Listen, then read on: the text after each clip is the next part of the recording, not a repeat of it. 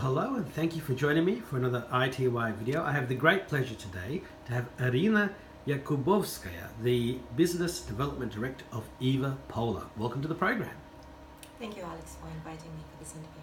Well, I'm really excited because what we have here is the Evapolar. I remember seeing this on Indiegogo as a campaign when it first started, and it was a personal microclimate device which we can see. So please tell us, may as well start off by telling us about the story behind Evapolar, how you sort of came about it, why you decided to do it, and the first product which we can see right there, buzzing away. With pleasure.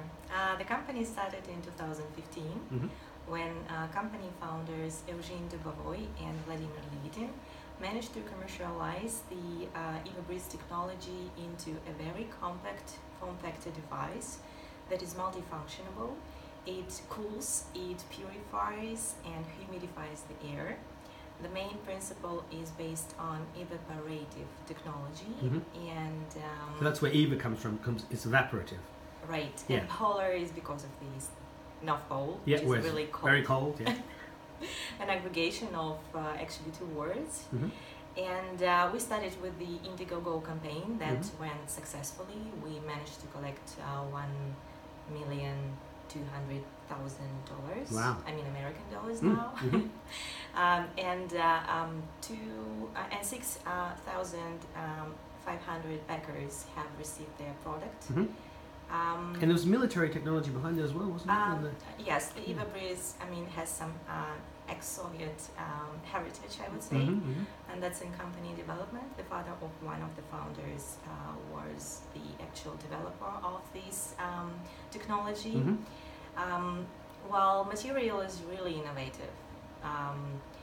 If you compare this evaporative material to the existing materials that are used in evaporative air coolers and air conditioning systems, this one is inorganic, so it does not spread bacteria and is not providing for them the kind of nice atmosphere. The environment to breathe, which is fabulous. Which is really healthy. And its structure is very unique. It is hydrophilic and hydrophobic at the same time.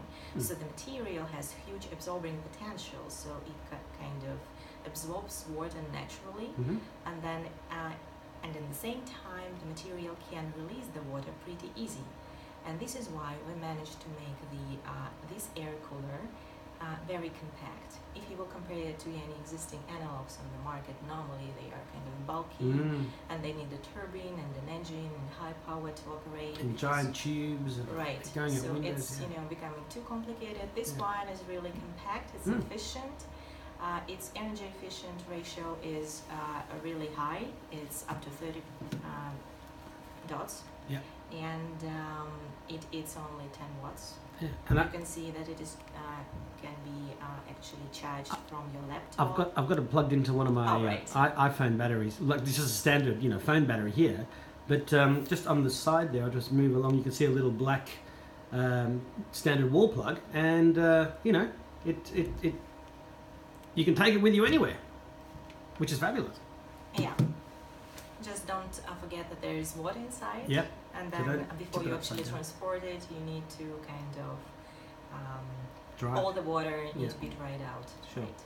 Right. Unless you take it really carefully if you're walking outside or something. Right. Now on the top of that unit, there is a little display, and that's showing you the temperature and some other features there. Yeah. Oh, look at that. Yeah. So you can it's touch control. And look, there's plenty of information online about how that works, but that unit is standalone. It doesn't connect to your phone via an app, for example. Not in this generation, but we are bringing shortly the product of the second generation called evaSMART EV3000, and this one is can actually be remotely controlled by a smartphone and is smart home technology enabled.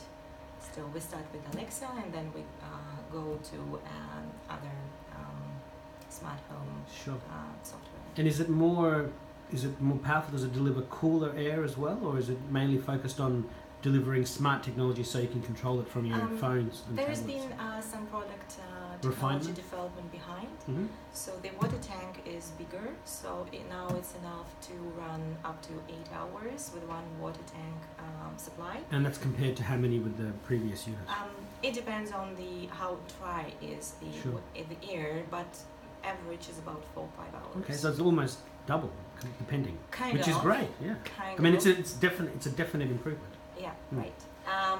This one also has You can see it's got a more advanced movable display. grid. Mm-hmm. So this The one grill? is stable. Yeah. So here the grill or grid can Yeah. be controlled, so you can direct the airflow. And can you have it sort of doing a wavy motion, Right, or right. so You that's can automatic as well? Right. Yeah, No, so it's, yeah. so it's got a little motor there that moves it left and right. If you. It's not a mode. It's just kind of how to say a lever, but you can control. Oh, so it that's now. it's manual, not Right, automatic. Yeah, right. yeah. But that's good. You can position it where you want it to go without moving the unit itself. And I see you have a more advanced display there.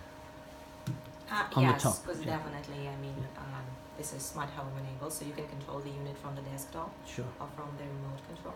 And is it an iPhone and iOS and Android? This is so far iOS and Android. Mm-hmm. We decided not to do Windows Oh, no, Mobile. you wouldn't bother. Well, I'm sorry, Microsoft, but you know that ship sailed. BlackBerry, they're on Android now too. So, so it's only from phone and tablet, or you've got a desktop interface as well through a web browser. Not that you need that, frankly. Well, it's on the go. Yeah. Okay. Sweet. So we're going to do an unbox, but let me just see what other questions I had here. So what is the price of this of both units, and when will the version 2 evaSMART come onto the market? Okay. The price for evaSMART is $370. Yep. Dollars. And that's US dollars or Australian? This is Australian. Australian, dollars okay, so excellent, far. excellent, yeah. And that one is $280. Mm-hmm. And this is the how we say it shelf price. Mm-hmm. Evapolar one is available online currently in Yeah. Australia, and this one is being released on September 12th. And we are here this week for 2 industrial events in Melbourne. One's the gadget show, right? Yes, one is the gadget show. The other one is home show. Yeah. So you've got a nice stand there with. Right, 2 stands, Yeah. 2 events in parallel. Excellent. Big crew occupying Australia. And everybody's, fascinated by this chance to be here. Yeah, and, yeah, absolutely. Well, it's a so we are perfect kind environment of, for it. right. Yeah. And we are pre-launching this product just in front of the summer hit. Yeah. And developing the channel network here in Australia. I see great interest from the industry. Mm-hmm. It seems there is definitely a market niche here. For sure. It gets hot in Australia. Right. Melbourne, Sydney, Canberra. Yes. You know? Yeah. And And not everyone has aircon, so you know. Right. And then it seems that here we don't even need to persuade people that we No. need personal climate. Yeah. Well, it's new. Right. You know, normally you get one of these portable air conditioning units. Looks like a bit like R2D2, except nowhere near as cool. You got to have this pipe going to your window. You got to turn it on. It's noisy as all get out, and then it doesn't work. You know, because you end up buying the wrong size for trying to cool too big a room, and so that I remember in Melbourne sitting in front of one. It was going full blast. It was like 40-something degrees, and I was like cold for a second, and then like my nose was bleeding because it was so hot. Oh my goodness. I would have loved to have had one of these, and with the summer coming up soon, I'm very keen to try one because I know what summers are like, and and one of the places I'm going to be doesn't have aircon. It's a very cool. It's like a solar house, so it's cooler, but yeah, not as cool as it will be when I be able to try one of these. So you mentioned the channel. Is this going to be on sale in the future in retail stores in Australia, or is it online only? Right. It will be both. Excellent. Online and offline. Yeah. Because we don't believe that online sales will be that massive without the physical presence. Sure. People still need to try, touch, and see the product. Yeah. And do you know yet which retail channels, or are you still in discussions? We are in the discussions, and we have a number of distributors from, how we call it, HVAC industry, which is air conditioning and ventilation. HVAC or something, right.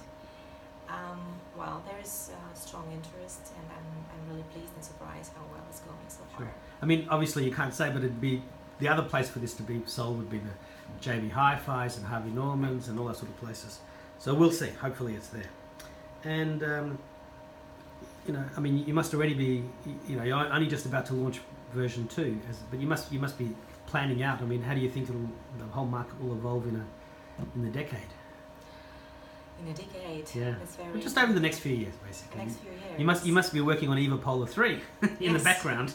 Well, actually, we are working on evapolar 6.0. Okay, awesome. Yeah, and we are kind of building up the concept of personal microclimate and aiming to offer the product at various price range for targeting various groups of customers.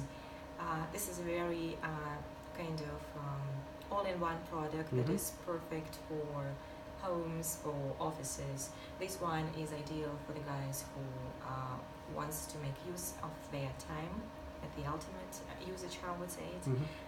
For guys who like high tech and the geeky actually playing and with new gadgets. And we are also developing a portable version, the ruggedized part that makes it usable for hiking or fishing or house on wheels format. And it will even have some additional features that nobody can imagine, but probably it will keep mosquitoes in a while.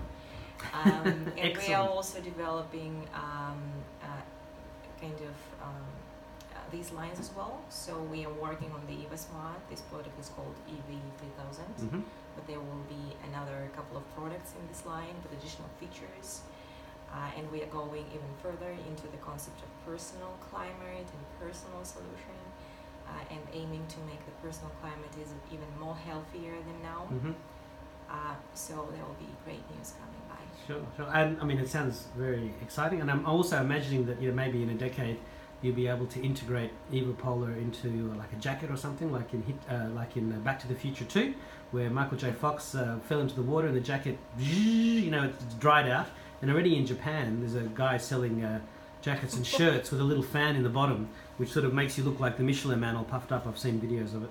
But, I mean, it's just a fan. So maybe we'll have evapolar embedded into our clothing.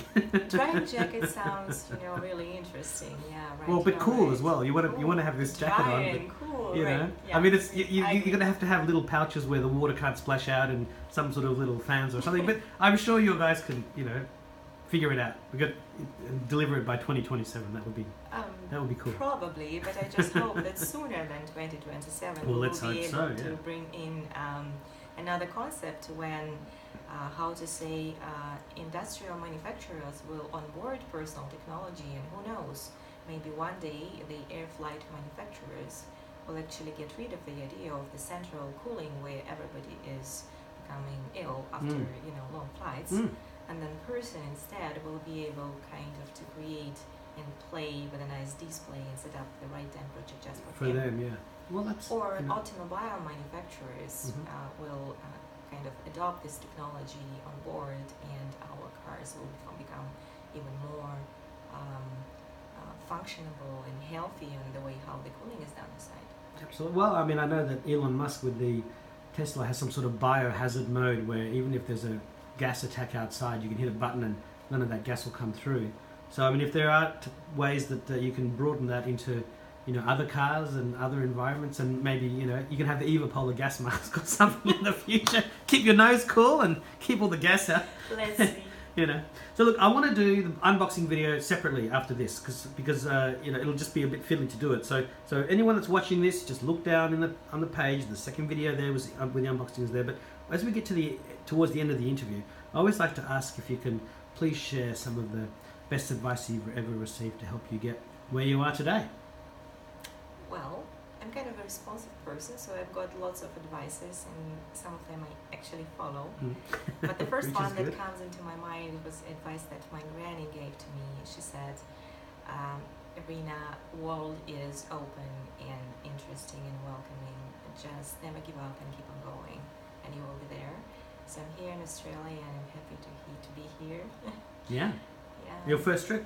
Yeah, my first flight to Australia. And so, do you have any final messages for iTWire viewers and readers, and for your current and future evapolar customers?